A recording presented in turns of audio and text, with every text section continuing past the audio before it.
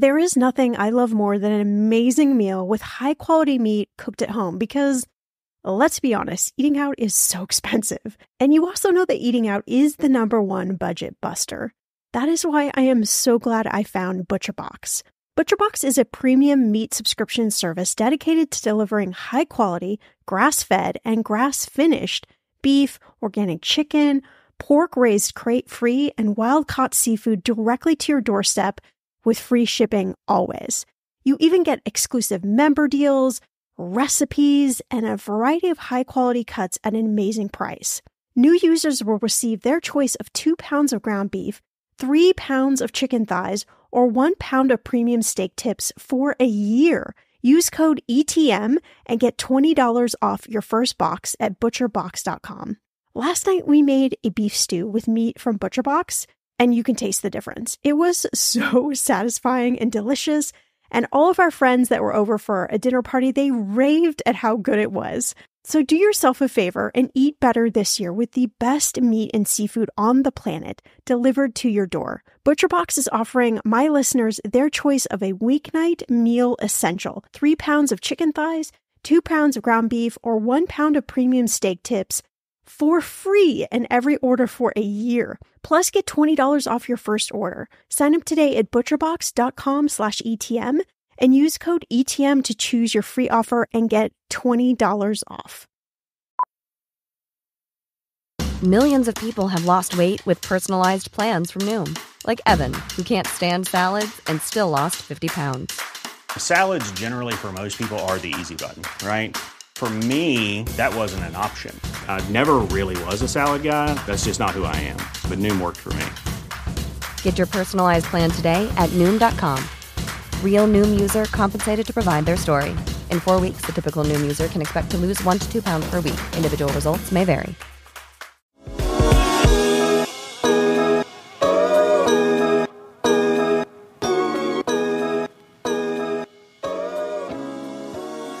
The best thing you can do is stop and take a deep breath and look at what you're feeling and why you might be feeling it. So whenever you feel that sense of anxiety, that sense of guilt, that sense of whatever it is, stop and take a deep breath. And that gives you the opportunity to gain some metacognition, to gain some perspective on what's going on.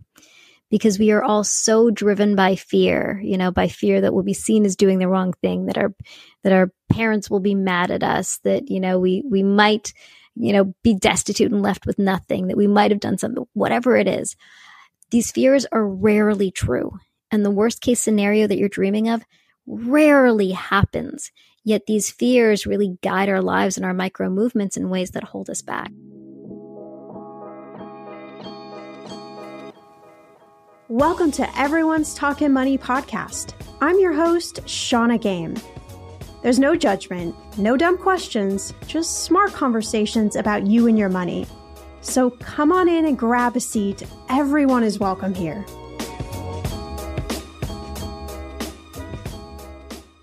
Hello, my friend. So good to have you here. Okay, I sincerely hope you love this episode as much as I do. If you want to make changes with your money or really any area of your life, you've got to understand the messages your brain is sending out.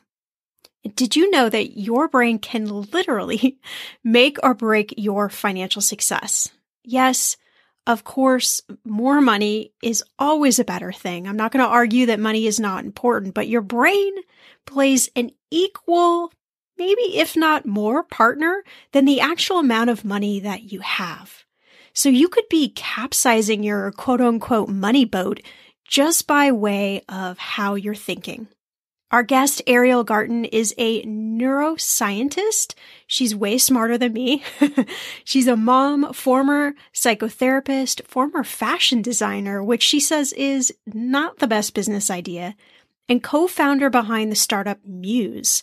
So Muse is really cool. It tracks your brain during meditation to give you real-time feedback. More on that later, more in the conversation. But Ariel is here to help you demystify what the heck is going on in your brain, how you can reprogram limiting money beliefs and thoughts in a really healthy way, and the benefits of meditation for your money, and just, my gosh, so much more. So on the list of maybe top 25 episodes, this one's going to be somewhere near the top. Let's jump into the conversation. Ariel, I am so excited to have you on the show. I've been looking forward to this conversation for such a long time. So thank you so much for being here. Oh, it's my joy and my pleasure. I'm really excited to be here. And I really like the topic of money as an entrepreneur. You know, you focus on making it. And as a meditator, there's actually a ton of ways that meditation helps your ability to manage your money.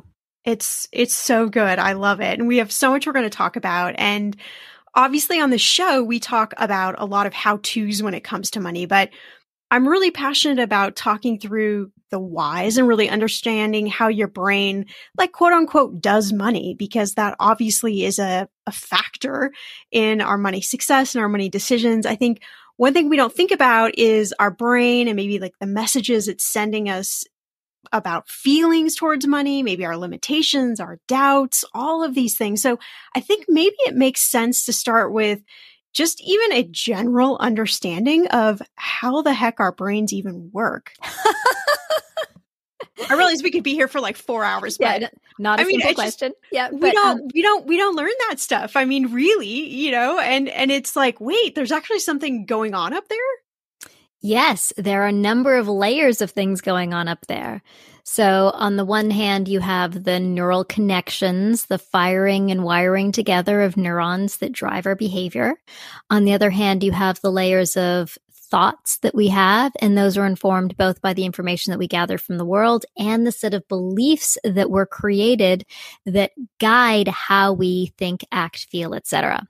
So when we kind of zoom in to talk about money, there's lots of different places we can dive in. You know, one is on the dopamine reward connection and how that can help or hinder us in our spending and saving. And the other is on the thoughts and beliefs that we have built as a child and how we can potentially shift and change those. Yeah, I'd like to go into both. I mean, obviously we're getting close to the holidays, which is a big sort of spending time. Let's first talk about that dopamine hit, because I think we all, even if we're trying not to spend money, sometimes we find ourselves spending money, and afterwards it's the why did I do this? There's so many kind of negative thoughts that go through our brains, but like, what is happening inside of us when we are spending money? So we have these very, very basic dopamine reward cycles. So when we want or we desire something and then we fulfill that desire, we get a big release of dopamine, and that is rewarding to our mind and body. It tells us that we've done something that's great. It feels really good. So just as a connection, when you're high on cocaine, for example, it activates the same dopamine reward center where, you feel great and you're like attracted to all of these things. When we then sit back and look rationally and logically at what we've done, we can have all sorts of rational and logical sensations that then trigger emotions like remorse, second thoughts, wondering why we did this. But it is that often that dopamine driver that drives us in the first place. Now, there's an interesting study here on the reward systems in our body. And they did a study where they gave individuals money, just like here's $5, and they tracked the level of happiness or reward that they spent. So they got to get $5, spend it on themselves, and then they got to get $5 and spend it on somebody else or give the money away to somebody else. And they actually found significantly larger reward and happiness validation that an individual would get from giving the money or the gift to somebody else than if they spent the money on themselves. So wow. Interesting little note around the holiday season. If you want to get a big zip, giving is a good way to do it. Wow, it's so interesting. So are there ways then for us to, I guess to really like understand that dopamine hit, but to be able to like use it, I guess, in a good way? I mean, we obviously just talked about giving away money, but is there a way for us to process through that dopamine hit and to really understand like what that's doing for us? Yeah. So one of the best ways to process through the unconscious behaviors that we have and the unconscious drivers that we have is meditation. So, in a meditation practice, what you learn to do is to observe yourself without doing these things. So you might sit there in a 5-minute practice and feel the urge to, go up and eat some cookies. Let's not talk about money. Let's talk about cookies because it's like so easy to understand. And who doesn't love cookies, right? Who doesn't love cookies? And so for a lot of people in our general lives, the thought of cookie comes into your head. And if you happen to have some cookies readily available in the kitchen, it's not a large leap for you to just follow that random thought of cookie, go towards the kitchen, open it up and eat that cookie, and then feel the intense dopamine reward that comes from a cookie. There's, sugar, there's fat, and there's the satisfaction of doing what we set out to do, even if what we set out to do is not that great in the first place. In a meditation practice, you will sit there and the thought of cookie will arise, and you'll notice that thought. And then you might feel the sensation in your body that just automatically happens. So this is a very cool thing about our dopamine system. It's responsible both for reward and for movement.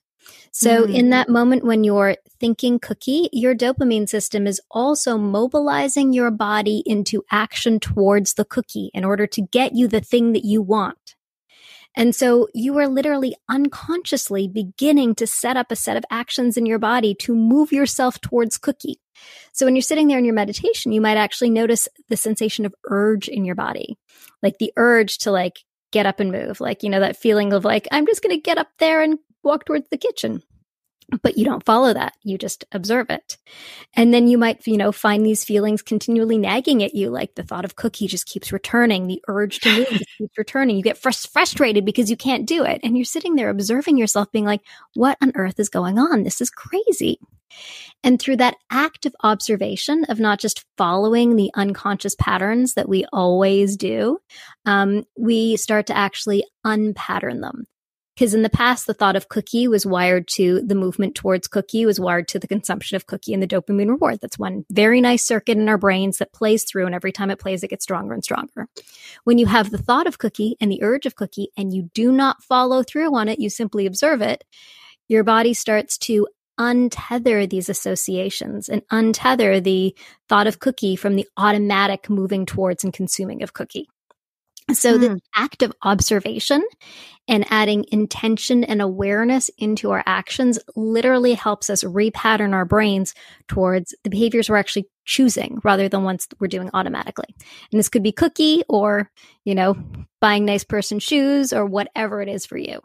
And how long does that repatterning take? Because I've tried this myself with certain things that make me very nervous or anxious, whatever it might be. And I noticed that I'll do really good with it for a while and then I'll just have a complete meltdown. And I'm like, wait a minute, I did all this work. So I'm curious, when we're trying to repattern ourselves, if we're talking again about money or cookies or whatever it might be, what is that process like? So the process is slow but rewarding. Interesting to use that word there. We're rewarding ourselves now for healthy behavior. So the first 5 times you do it, you might just feel the sensation of cookie and say, F it, I'm going to get a cookie. It feels too overwhelming. And then as you do it, as you become more and more comfortable sitting, as you become more and more able to say, hold on, this is crazy. Why am I following this urge? I don't need to. When you become more comfortable with the idea of just watching the urge rise and fall or the anxiety rise and fall. Because if you want this thing and you're not doing it, it can actually raise anxiety inside of you. But the more you become comfortable with the fact that that anxiety might raise and you still don't have to do the thing, you can just watch your anxiety rise and eventually it'll just fall. The urge will, build and eventually the urge will just dissipate.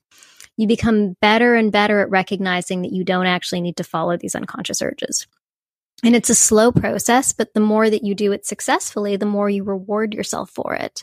And the more you're through the reward of being like, hey, I just didn't get that cookie. That's amazing.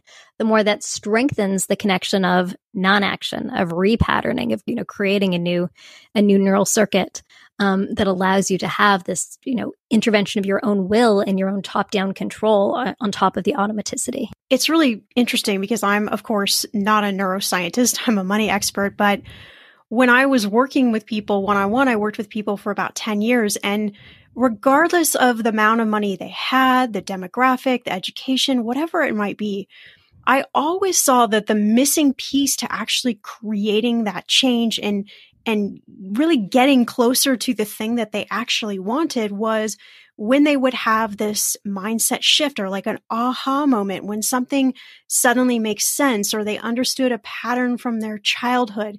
And then it was like you just hit the fast forward button.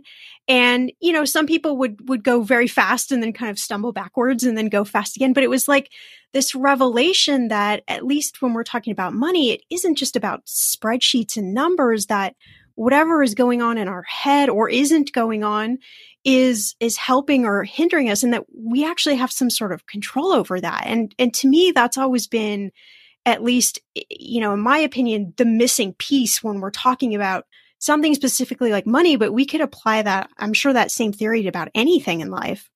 Yes, we have a pile of unconscious drivers.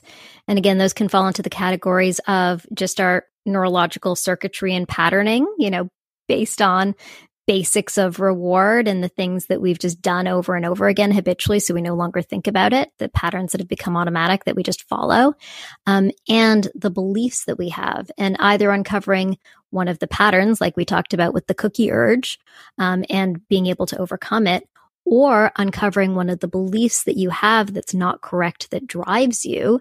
Both of those are massive aha moments that actually serve in that moment to help reorganize your neural constructs and your conscious constructs.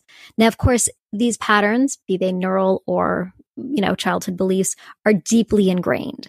And so once you find it, it leads to this massive aha. It's like the scales have fallen off your eyes. It's like, oh my God, I can actually have control over this. And then from there, it takes discipline and practice to keep reminding yourself of the new thing, to keep saying, oh yeah, you know, I might have believed that I wasn't worthy of making this much money, or that I had to, you know, never use my credit card because that's what my parents always told me because it would take me too far into debt. But actually that, you know, led me to some poor decisions, or that I shouldn't ever mortgage my home, which actually then kept me from having a significant amount of free income, which I could then invest in an investment, you know, like things, whatever your unconscious belief is. Once you uncover it, you then have to do the work over and over again of reminding yourself that that was your belief, but that's not necessarily true. And the world can work in a different way and continue to reshape. And, you know, it takes time on the order of months. It's for some people years. But once it's unlocked, it's a world that's unlocked for you. So if you recognize like one of those beliefs, maybe that's been passed down from childhood, that you think, okay, this is actually not my belief. This is somebody else's that I've borrowed. And we're reminding ourselves over and over again what our actual belief is. Is it helpful to like have that written down, like something that we can come back and read over and over again? Or is it something that we just like repeat to ourselves? Like what's the actual practice of walking through that? Sure. All of the above. So one is, you know, we call them core beliefs. So these are the beliefs that drive you and drive your behaviors. So once you recognize that you have a core belief that is not actually aligned to your current reality and no longer helping or serving you, you want to, of course, write out what the old core belief is and what the new core belief that you would like to have replaced is. Now, that old core belief is your body really believes it. You know, your mind and your body is really focused on this is how it has set up its entire structure for how you see the world in this particular domain. And so you might find that there are lots of different places where this core belief has inserted itself. And so you might say like, oh, well, I believe that, I don't know, let's go back to the mortgage example, that, you know, you should never take on debt on your house. And so, of course, you would never take a mortgage. That would seem big and intimidating to you. Like that would be awful. But maybe you also never lend a friend money. Maybe you also never use a credit card. Maybe you also, you know, have a whole set of beliefs and behaviors, and you have to kind of check where each of those might fall in and say, oh, I'm doing that again based on this core belief. And you might be like, oh yes, logically, I'm going to change this core belief and this new belief makes a lot more sense to me. But you might get a lot of emotional reaction in situations where your core belief is being challenged, even though you cognitively know it's wrong.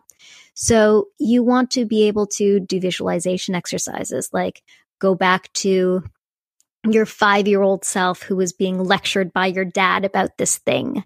And give some love and support to your 5-year-old self. You can even imagine your 5-year-old self on the wall, like a movie, seeing the scene where your dad was talking to you.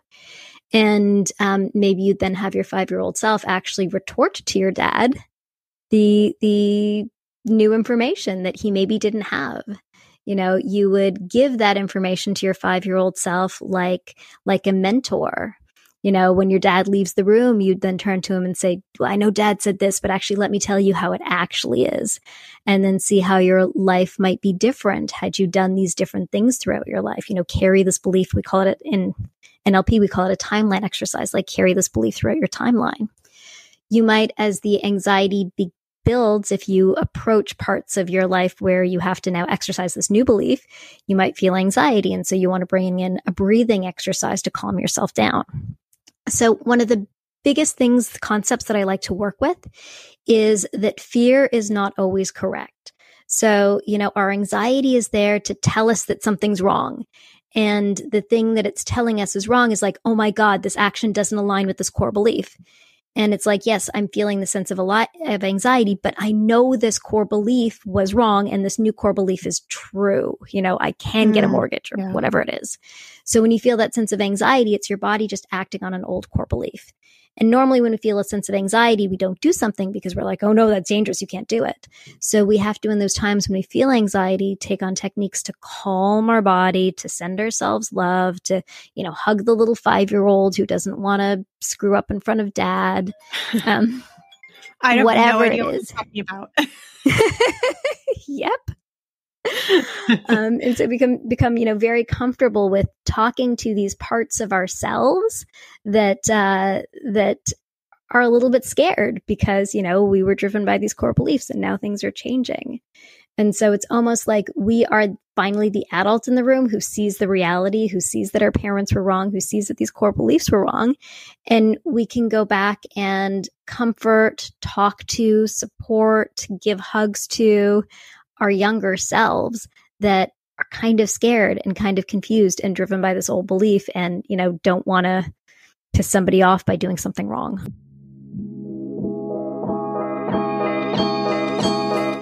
Financial anxiety, anyone? Yeah, you're not alone. But worrying about it doesn't help. Earnin does. Earnin is an app that gives you access to your pay as you work up to $100 per day or up to $750 per pay period. You just download the Earnin app and verify your paycheck. Then you can access up to $100 per day as you work and leave an additional tip. Any money you access plus tips are automatically repaid from your next paycheck. So how would you spend the money you get from Earnin? Well, honestly, my hubby and I have been feeling a little bit disconnected lately. That's what happens after you've been together about 12 years. So I would spend the money on a special date night with dinner and maybe bowling, to bring back some of that giggly excitement that we both felt at the beginning. Make Earnin a part of your financial routine and join Earnin's over 3.5 million customers who say things like, when I think about Earnin, I think about financial stability, security. It gives me a lot of peace of mind. Download Earnin today, spelled EARNIN, in the Google Play or Apple App Store. When you download the Earnin app, type in Talkin, TALKAN, money under podcast when you sign up. It will really help the show. Talkin' money under podcast. Subject to your available earnings, location, daily max, and pay period max. See earnin.com/TOS for details. Earnin is a financial technology company, not a bank. Bank products are issued by Evolve Bank and Trust, member FDIC. When it comes to financial advice, you gotta trust the source. It's why you listen to this podcast. When I'm looking to upgrade my wallet, I turn to NerdWallet. Their expert team of nerds dives into the details to help you find smarter financial products. Before NerdWallet, I was paying for vacations all wrong. I was missing out on miles I didn't even know I was leaving on the table. Now I've got a new card with more miles and more upgrades. What could future you do with more travel rewards? I don't know, maybe that fancy hotel upgrade that you have always been dreaming about. Wherever you go next, make it happen with a smarter travel credit card. Don't wait to make smart financial decisions. Compare and find smarter credit cards, savings accounts, and more today at nerdwallet.com. NerdWallet. Finance smarter. As with all cards, credit is subject to lender approval and terms apply. Listen, if you've been using Mint to manage your money, I have got some news for you. First, the bad news. As you might know, Mint is shutting down for good. But the good news, well, there is a way better alternative that is a personal favorite of mine, Monarch Money. And I'm not the only lover of Monarch Money. Many Mint users are turning to Monarch Money and just raving about it. I used to manage my money with an Excel spreadsheet. I know, so archaic, and it was so time-consuming. I tried all of the apps, but I just didn't find one I liked until I found Monarch. And I've got to tell you a secret. Monarch is so easy to use with a very intuitive design. You can even collaborate with your partner, and you can customize Monarch for whatever your needs are. Monarch is the top-rated all-in-one personal finance app. It gives you a comprehensive view of all your accounts, investments, transactions, and more. Create custom budgets, set goals, and collaborate with your partner. And now get an extended 30-day free trial when you go to monarchmoney.com/ETM. Let's go back to the collaboration bit. Because we know money is a leading cause of divorce and breakups, Monarch has built-in collaboration features so you can invite your partner at no extra cost. You can see all your finances, make a budget together, get insights on your cash. Yes, cue the confetti. There will literally not be any more arguments over money. And if you've been frustrated with personal finance apps that are cluttered with ads, difficult to use, or rarely updated, so was Monarch. They built a new kind of personal finance app that's intuitive and powerful, ad-free, and constantly improving based on customer feedback. Monarch has a tool that allows you as well to easily import your data from Mint. You can keep all of your tags and all of your categories. After trying Monarch for myself, I understand why it's the top-rated personal finance app. And right now, get an extended 30-day free trial when you go to monarchmoney.com/ETM. That's monarchmoney.com/ETM for your extended 30-day free trial. And I want to talk obviously a lot about the techniques and dive a little bit more into meditation, but really quick before we get off kind of this topic, I'm curious, are some of our thought patterns, like when we're born, are we just like our disk space is clean? And then the moment we start experiencing life is when some of these beliefs and patterns and all sorts of things start to really shape? Or is some of that inherited, like in our genes? How does that work? This is an age-old debate in the world of neuroscience. Are we tabula rasa? Do we come clean into the world and then everything's patterned on top of us? Or do we come with some innate things? And certainly we come with some innate drivers. Our dopamine systems generally are innate. What we attach to them, for some people it might be sex is highly dopamine rewarding. For other people it's sugar. For other people it's money. What we attach to that system is then determined by us and our shaping and our experience. And then in terms of the beliefs that we carry, for the most part, those are cultured. They're not in our genes. There is some thoughts and epigenetics about things that are passed on from adult to child, but those don't tend to be on the level of belief. The things on the level of belief are things that we learn psychologically as we grow up. Interesting. So blame your parents. Okay. That sounds really fantastic. And no, just kidding. So I want to talk about meditation. It's something that I started to do about 3 years ago. I had an accident, became deaf in my left ear. So I have single-sided deafness and like 24/7 tinnitus.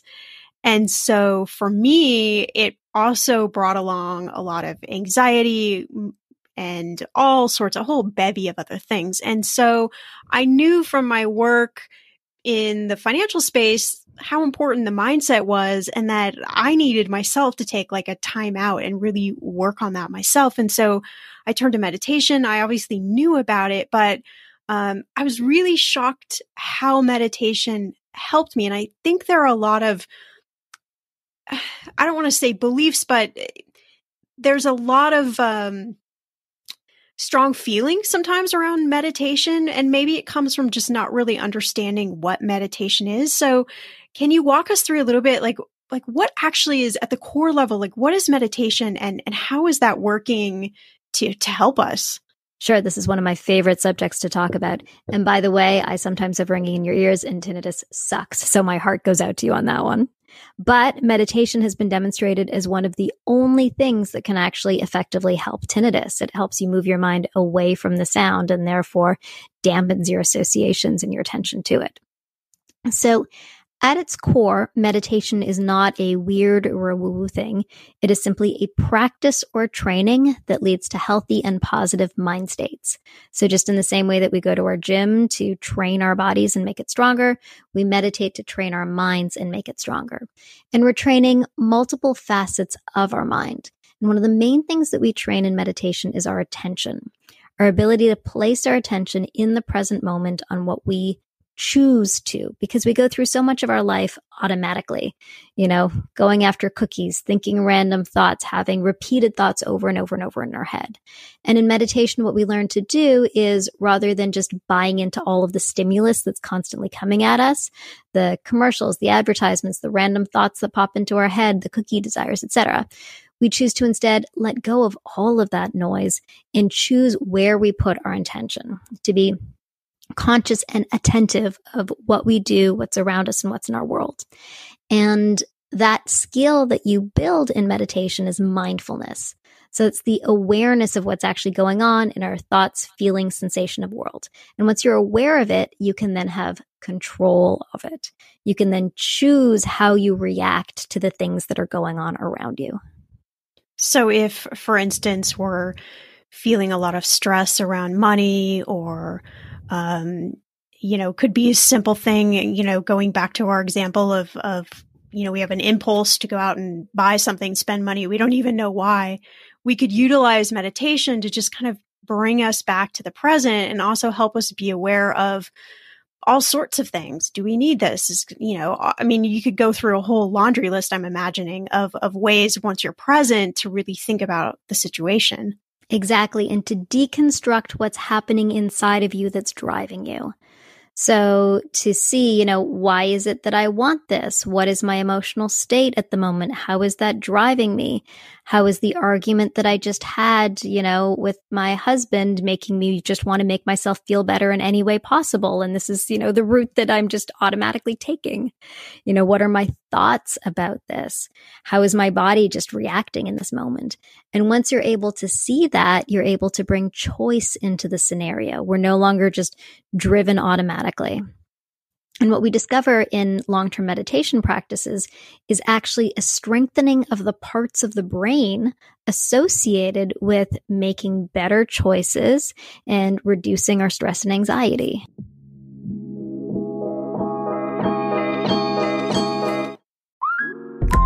Instacart shoppers know groceries. They know that you can't make guacamole with rock-hard avocados. They know how to quickly find those peanut butter pretzels you can never find. And they keep you in the know by giving you updates about your order along the way. Let Instacart shoppers help take shopping off your plate so you can get time and energy back for what really matters. Visit instacart.com or download the app to get free delivery on your first 3 orders. Offer valid for a limited time. Minimum order $10. Additional terms apply. Instacart. Add life to cart. It's so fascinating to me because I struggled for years to find some sort of tool or technique that would help. And then for me, just sitting calmly for 10, 20 minutes a day, it's like the best medicine ever. But for someone who maybe has never meditated before, can you walk us through a little bit? I know there are a myriad of different types of meditations. Like, what are you actually doing in a meditation? And then maybe what are you doing after a meditation? Sure. So the most common form of meditation that most people learn first is focused attention on the breath. So in a basic focused attention on the breath practice, you're putting your attention on your breath, all of your attention, and eventually your mind's going to wander away from your breath and into a thought about the grocery list or your husband or what's frustrating, whatever it is. You then notice, hey, I'm thinking, no longer meditating. You let go of that thought and you bring your attention back to your breath. So it is very, very simple. Intentional attention on the breath, mind wandering, notice that you've wandered, let go of the wander and return. Now, from this very simple set of activities, some really profound transformation can happen. Because most of us, as I've talked about, just kind of go through our lives on autopilot. We have a whole bunch of thoughts just sort of rolling around in our head. And we assume that because they're in our head, we're supposed to be thinking them. And, maybe it's a repeated thought about a bad transaction that we did that just, repeats over and over and over and makes us feel terrible. Maybe it's thoughts about something that we want that just comes back over and over and over. Maybe it's just useless garbage. And when you for the first time, bring your attention onto something. Then your attention wanders away for a thought. And then you say, hey, I don't need to be thinking this thought. I can move my mind elsewhere. I can move it onto something neutral like my breath. In that very moment, you have changed your relationship to your thinking. And once you do that, you can recognize that you can actually have choice over the contents of your mind. That you don't need to have those repeated thoughts. When a thought comes in, you can say, hey, this is not helping or serving me to think about this again. Let's just move my mind elsewhere. And the more you do that, the better you become at curating the contents of your own mind and really becoming the master of your own life. I love that, curating the contents of your own mind. It's so profound. I love it. You are multi-talented. I read on your bio, it says you're one of the most interesting people we will ever meet, which clearly is the case. You're a neuroscientist, you're a mom, you're a former fashion designer, which is crazy. And the co-founder of the startup Muse, where you're doing amazing things to help people with just all this stuff that we've been talking about, what was going on in your head. So, first, tell me a little bit, how did you even get interested in all of this to become a neuroscientist and to really focus on this area? So my family was entrepreneurial. My dad was in real estate and my mom was an artist. So I always grew up thinking that you did your own thing. You built your own path, you created your own job. Working for somebody else and giving up all of your labor to that seemed utterly insane to me. And so I was very fascinated by how this world worked and trying to understand it. I then went down the road of neuroscience to understand how the brain works. Along the way, became a fashion designer, which, by the way, is a terrible business. Absolutely terrible economies of scale.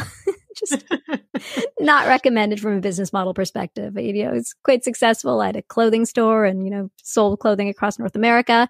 And ultimately, it was actually my dad who said, shut this down. This is not a business that's going to do well for you, which was, a very hard thing for a 20-something to hear. So closed down my clothing design company and really focused on my fascination with the neuroscience and the brain and trying to figure out actually how I could create a business solution around that was really going to make people's lives better. And so I started to work with an early brain-computer interface system in a research lab in Toronto and quickly recognized that this device that we were using, which was a very simple EEG electrode that you would slip on the back of your head, that we would use to then create audio experiences based on your brain state, I quickly recognized that it was something that was commercializable and incredibly useful to the world. So I got together with my co-founders, Chris Amony, who's an incredible engineer, and Trevor Coleman, who is great at business. And the three of us formed a company, Muse, where we set about to take this brain technology and really make it useful to the world. And we would be able to, have people focus on a light and the light would get brighter. And we'd have people relax and we could make the sounds change. So we would actually interpret their brain state into sound. And then through that, they could understand what their brain was doing. And as we tried to figure out exactly what the product was, we recognized that probably, as odd as this seems, the best use of this technology was to help people meditate. Because meditation, as simple as it is very hard to do. You're asked to focus your breath, your attention in one space, like on your breath, your mind wanders, and it's really hard to know what's going on in there. It's hard to know what's happening in your brain while you meditate. And with this system that we had, we could actually give people feedback on when they were focused and when they were relaxed. And we could actually use that to build a tool that could teach somebody quite effectively to meditate, to show them when they're in the meditation zone and when their mind was wandering. And that's how the device Muse was ultimately born. Wow. It's just it's so amazing because, right, it's like you're training yourself to recognize when I'm relaxed or when I'm not relaxed, or to really understand what's going on in our brains, because so much of the time I feel like my brain's doing one thing and everything else is doing something. I'm like, could these two just work together here? Very much so. Yeah. So with Muse, we really wanted to create a tool that would give you insight into your mind during meditation. And how it now works, the existing device, it's a slim little band that you slip on your forehead, and it takes your meditation practice and actually changes it into guiding sounds. So when your mind is wandering, you hear it as stormy. And as you bring yourself to focused attention, it quiets the storm. And there's a gamification aspect to it. So, we're getting that dopamine system going. It's very rewarding. You want to do it over and over again. And it really effectively teaches you how to meditate. And, we hear over and over again from people who've never meditated before, like, oh, this is what I'm supposed to be doing. Okay, now I get it. And from people who are like, oh, and from people who are experienced meditators, it gives you a whole new level of insight into your mind during meditation. So it's awesome. So curious also, being a female startup owner, do you have any words of advice, any money or business advice that you would give to somebody listening who is maybe, a few years removed from your position, but has an idea, something they want to chase after, but, has a lot of those fears about money? Is this going to be successful? A lot of those limiting beliefs? Yes. So I started out in a really crazy business. I was creating brain technology that was going to help you meditate. And we were way early for the market. Now meditation is a big trend, and, literally 500,000 people use Muse, and, many, many, many millions meditate. But early on, when we went to raise money for the business, it was not the case. And I'd walk into a VC's office and I'd pitch this amazing technology we had, and they'd say, "What's the killer app?" And we'd say meditation, and they'd be like, "Oh yeah, thanks. Bye. You're weird." Many of those VCs currently use Muse, not kidding. Right. But it took a long time for us to get there. And so along the way, being able to observe my own limiting beliefs, to quiet my inner critic who'd be saying things like, "This is crazy, it'll never work," was really, really key. And I actually walked into the startup with no real financial background. So my family was a family business, so I had the sort of just exposure of being in an entrepreneurial environment, but I had no MBA. I didn't have the skills to raise money. And so I went to our local incubator. There, I learned how to raise money. I learned the skills that you need. I brought aboard partners who were really skilled in the things that I wasn't, like spreadsheets and financial management, and operations and manufacturing things in China. And from there was able to gain the insight and confidence to go out and actually raise $18 million in venture funding myself. The company's now raised much more than that, but the first $18 million I raised. And Wow. I did that always with the clear belief that I could figure anything out. So it really was the mindset that was key. It really was overcoming the limiting beliefs that I might have had about me not being good enough, not deserving to be in that room. Who am I to stand in front of these VCs? I really had to work with that internal dialogue to create the confidence and the arena for me to flourish. And it was ultimately, I think, my confidence that the VCs invested in. And then, of course, the team that I was able to put together, and the technology we had, and the proof that we were able to generate. So there's a lot of parts of it, but the real internal driver, the initial driver, came from my own confidence and my ability to manage my limiting beliefs.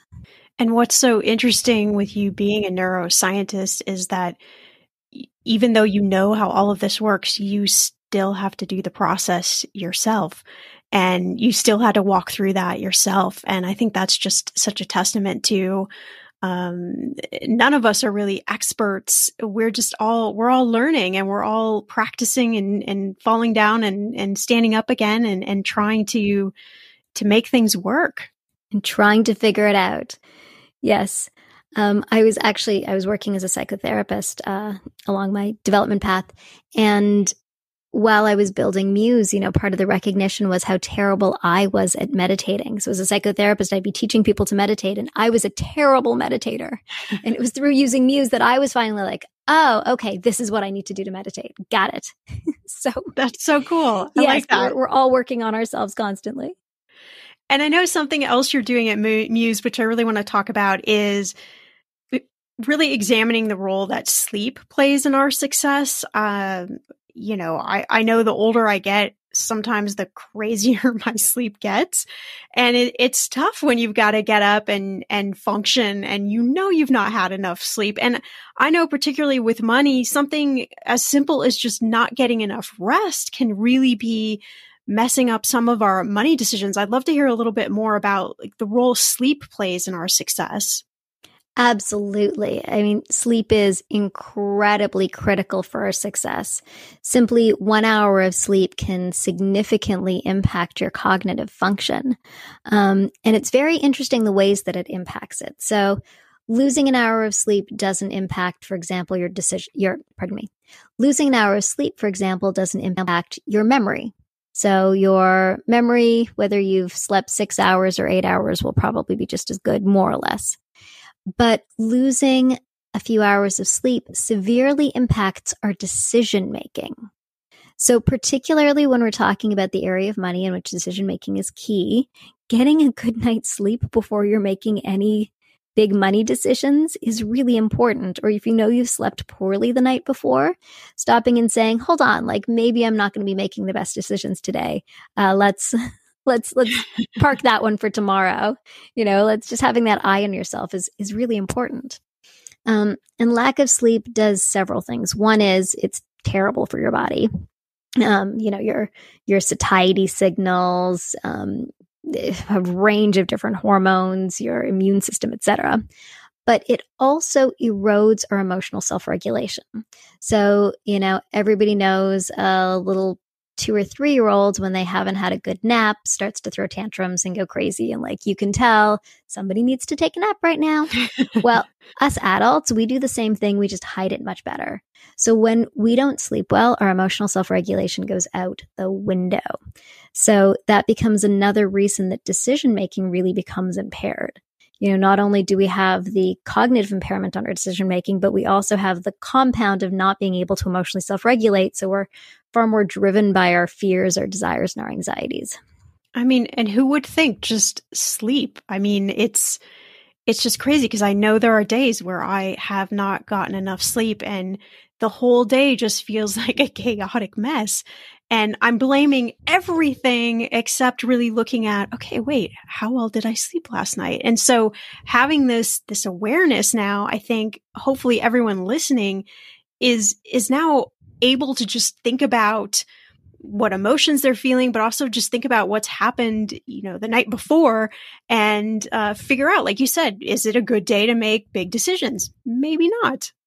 Yeah. And how can you improve your sleep to make every day a good day? How can you prioritize sleep in your life to ensure that every day is as good a day as it could be? Yeah, that is definitely something I'm working on. Yeah, it's something that we've been working on too. So, as we think about ways to improve the brain, one of the things that we've actually just released at Muse is a new device, Muse S, that actually helps you fall asleep and stay asleep. So it has a great new intervention that helps you fall asleep, and it's designed to help you stay asleep and fall back asleep, and also tracks your sleep like almost as precisely as a sleep lab to actually give you real insight into your sleep and how to improve it. Ooh, yeah, that's fascinating. I love it. Oh my gosh, we have talked about so much on this episode. I'd love to leave everyone with just maybe one parting thought. If you could leave us with some sort of advice, tip, word of wisdom, anything about how we could right now, right in this moment, really work to maybe overcome what our brain is telling us about our money situation. I think so many of us are so critical about the mistakes we've made and we really live in this place. Is there anything proactive we can do right now to at least bring some awareness to the reality or what is actually going on? Yes. The best thing you can do is stop and take a deep breath and look at what you're feeling and why you might be feeling it. So whenever you feel that sense of anxiety, that sense of guilt, that sense of whatever it is, stop and take a deep breath. And that gives you the opportunity to gain some metacognition, to gain some perspective on what's going on. Because we are all so driven by fear, by fear that we'll be seen as doing the wrong thing, that our parents will be mad at us, that, we might be destitute and left with nothing, that we might have done something, whatever it is. These fears are rarely true. And the worst case scenario that you're dreaming of rarely happens. Yet these fears really guide our lives and our micro movements in ways that hold us back. So observing that whenever you have a sense of fear, noticing that actually it's probably based on something old and not helpful, and it's probably not helping or serving me right now, calming yourself and taking deep breaths to calm that fear sensation or anxiety sensation, and then objectively looking at the situation so that you can make a clearer decision is always key. Amazing. Okay, well, tell everyone listening where they can go to find out more about Muse and connect with you. Sure. You can find out more about Muse at choosemuse.com, CHOOSEMUSE.com. There you can find out about our tool to help you meditate and the tool to help you sleep. And if you want to follow me on socials, you can follow me at Ariel's Musings and on Twitter at Ariel.Garten. Wow is all I have to say after this conversation. I have been practicing meditation, mindfulness, and really trying to understand money thoughts for years now, but I learned so much from Ariel.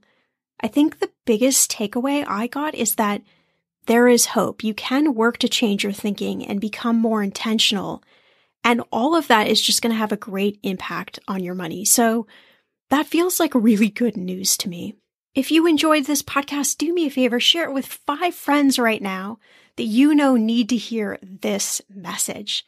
That is the biggest way we keep the show growing. We keep more great guests like Ariel coming on. Always, you can head to the show notes for all our links to our guests as well as our episode sponsors.